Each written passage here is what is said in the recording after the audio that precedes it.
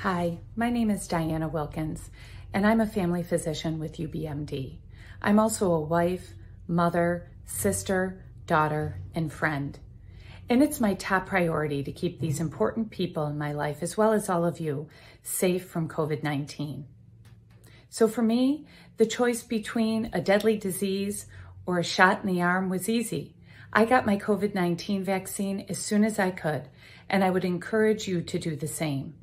And now I feel safer taking care of patients suffering from COVID-19 and safer while shopping in the grocery store.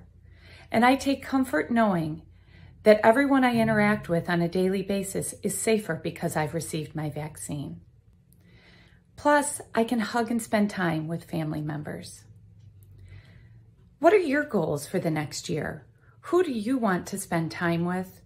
Who do you plan to celebrate and hug?